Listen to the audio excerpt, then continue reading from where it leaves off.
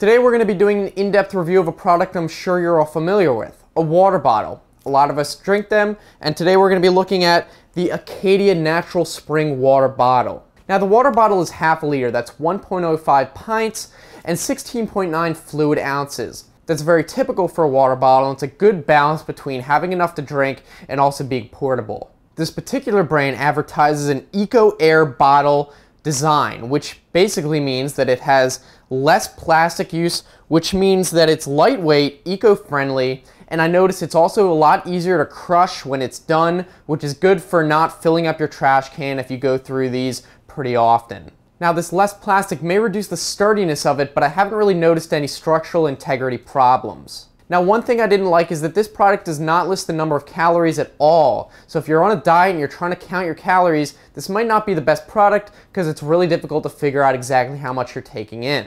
Now the good thing about this brand is that you get 35 in a pack, and they can be as low as $2.99 for that whole pack of 35.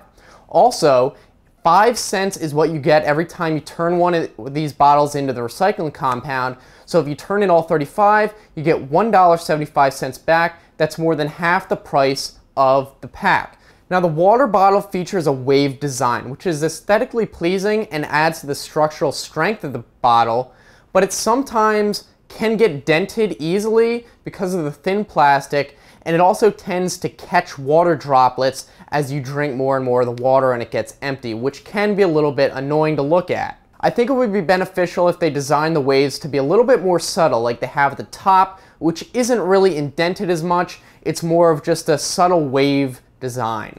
Now also looking at the top of the bottle, it has a low profile cap, which is not as tall as a typical water bottle you might expect.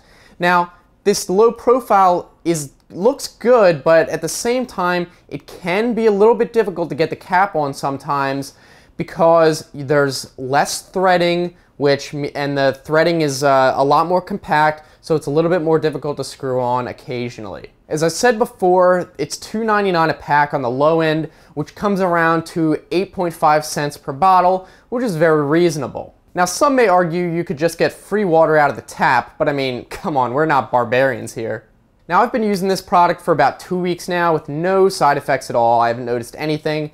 Although it will cause you to go to the bathroom more often if you drink a lot of this, but that's going to happen with any water you drink. The expiration date on the bottle is about 1.5 years out from the time you buy it, depending on how long it's been sitting on the shelf.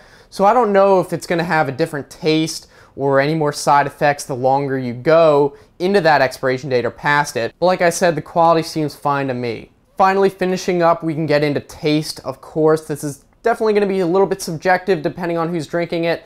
But I thought it was a really good water flavor. You know, water doesn't taste like much in general, so that's what you want. You don't want it to taste like anything. Definitely better than the tap water because tap water is disgusting. But overall, I really enjoyed the taste of this one. So in conclusion, I'm going to give this a rating of 8 out of 10. I think they can improve this by getting more subtle in the wave design so it stops catching water and getting dented. But everything else seems to be pretty top notch. Can't really complain otherwise. So that's pretty much it. But I want to hear from you guys, so let me ask you, what brand of water bottle do you use, or do you just drink it straight out of the tap? So that's it. Don't forget to like the video and subscribe. I try to make new videos at least once a week. You can also follow me on Twitter. Twitter handle is @TheoJoe, just like my username. If you want to check out some previous videos, those will be on the right-hand side, so you can see those as well. And all the links and everything will be in the description to Instagram, Facebook, all that good stuff. So thanks for watching. I will see you next time. Have a good one.